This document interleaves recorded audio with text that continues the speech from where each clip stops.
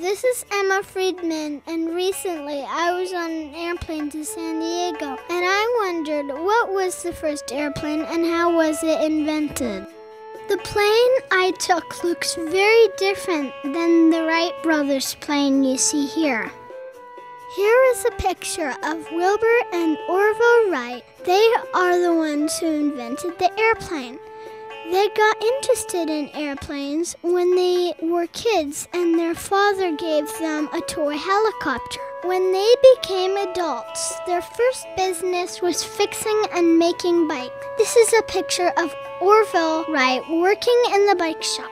It was a good thing they learned how to fix bikes, because in order to make an airplane that could carry passengers, they would have to solve many problems. The first problem was lift. Lift would let the plane stay in the air.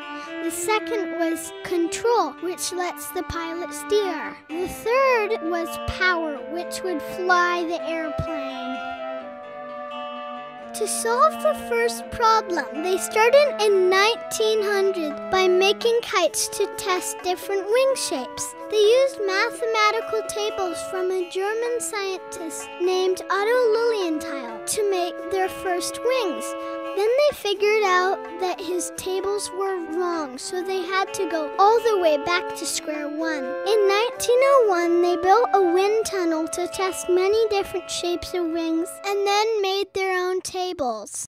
They did not know how to make the wings move to control the plane. Then one day in the bike shop, Wilbur was playing with a long cardboard box. He noticed the panels moved when he twisted it. The brothers took this idea and made several gliders in 1902 to test different controls.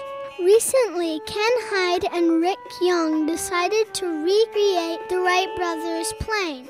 Here you can see pilot Jay Grattan flying a recreation of the 1902 glider. When pilot Jay moves her hips, it twists the wings like Wilbur's box twisted.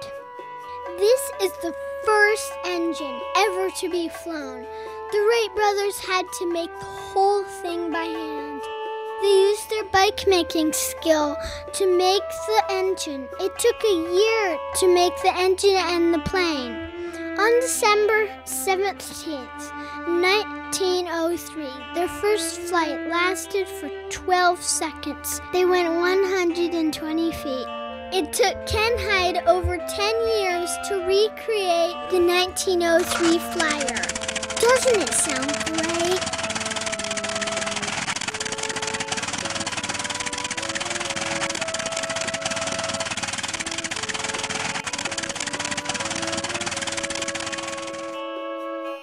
Wilbur and Orville had a lot of successes, but they also had a lot of failures, and many of the early pilots died in crashes. I don't think I would have done it. I would have been worried about crashing or doing all that work and having it ruined. People didn't believe it was possible, but the Wright brothers found a way. And every time we go on an airplane, we can remember how much the Wright brothers changed our world.